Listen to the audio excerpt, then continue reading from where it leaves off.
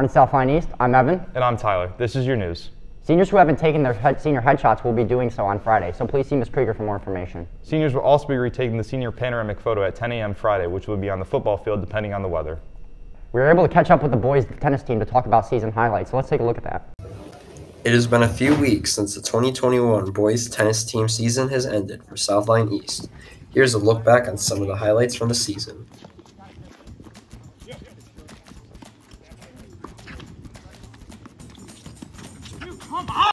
What was the funnest moment of your season? Beating Southline High School. They're a crosstown rival, and let's be honest, we destroyed them.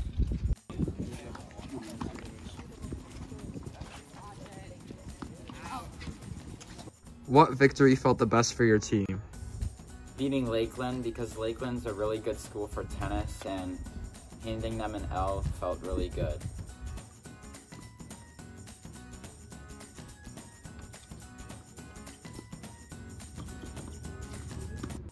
Who was the hardest team to beat and why? Lakeland, just because they were the biggest school we played, and they had a lot of players who really knew what they were doing.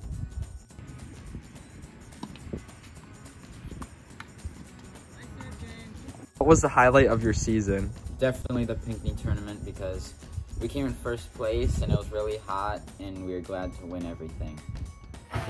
Overall, it was a great season for the tennis team this year. Let's hope for an even better season next year. We also caught up with the hockey team on their upcoming season and thoughts, so let's take a look at that. As the weather gets colder and snow starts to fall, it all reminds us of one thing. Hockey season is just around the corner, and our very own Southline Unified Varsity Hockey Team will begin their season on November 25th against Romero High School. In order to understand how the team is feeling, we interviewed Cole Demerick to find out his thoughts on the upcoming season. All right, I'm with Cole Demerick. He's on the varsity hockey team this season. Cole, how are you feeling about the team this year? Feeling good. Feeling excited for the season, first year on varsity. So, all right, that's awesome. What are you most excited about for the season? Definitely the student section at home games. Excited to see how many people turn out. Since it's your first year on varsity, who do you think is going to be your favorite player to see perform out there? Favorite player? I'm not sure. I know Chase Temple's going to do pretty well. Big starter. Good looking hair too. Oh yeah. And then what's something you're nervous about for this season? Big 6'7" freight trains on their team trying to take off my head, but that's never fun. But yeah. All right. Should be a good year. All right. Thank you, Cole. Appreciate it. Make sure to show out and get excited for the upcoming season, and most importantly, be East.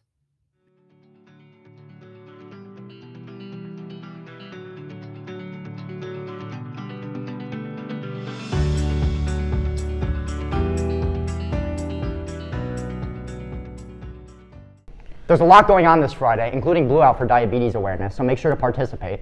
From November 15th to November 19th, the Student Council will be selling caramel apple suckers at the school store after school. All profits go to the sophomore class.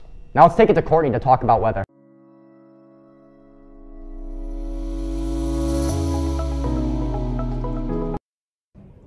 Heading into the rest of the week, it is supposed to get warmer with some rainfall, although the temperatures will drop down and we are supposed to expect snow on Sunday.